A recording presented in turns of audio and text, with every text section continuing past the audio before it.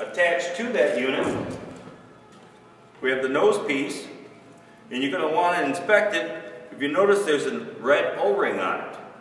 That needs to fit into your mask or your respirator and provide us a nice tight fit so we're not using excessive amounts of air. You'll also have a little safety valve here on the end. If you pull this out, that'll stop the airflow, and as soon as it's an on-demand system, as soon as you start breathing, it'll actually pop that unit in.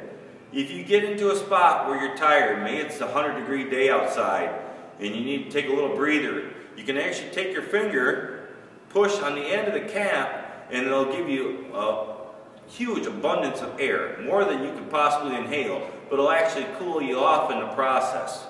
You can push that through, get your breath back around, understand what you're doing, and exit. So from this piece, you're going to want to inspect the air hose as it comes down, and again, you're going to want to clean this up at the end of the use. Comes into another additional little fitting that's very unique. You cannot hook the air hose to this, you cannot hook the air lines.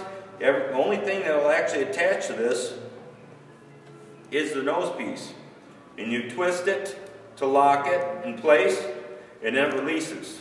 You can see the different size of the coupler. It's not even close. This is the only piece that'll mate here. Again, you want to make sure you keep this unit closed so you don't get any contaminants in it. Don't lay it down in the mud puddle while it's open. These types of items.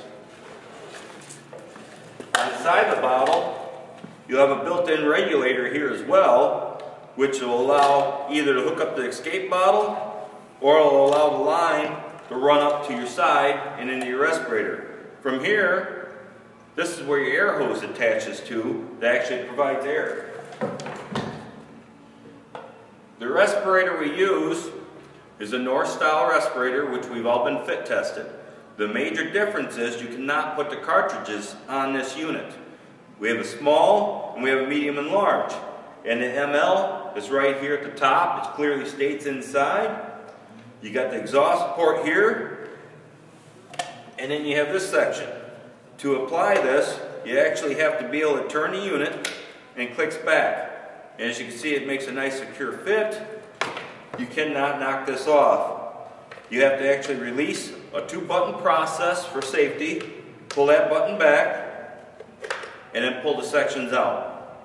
Again, once you get done, you want to wipe down the respirator, install it into a sealed bag, and put it back in a protected box.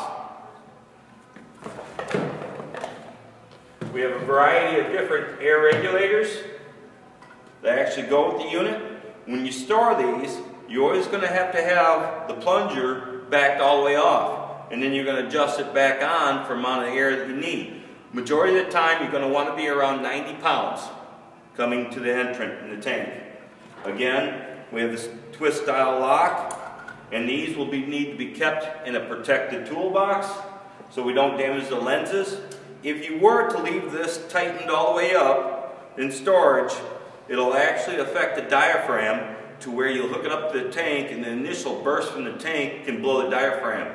And then this regulator needs to be sent in for service.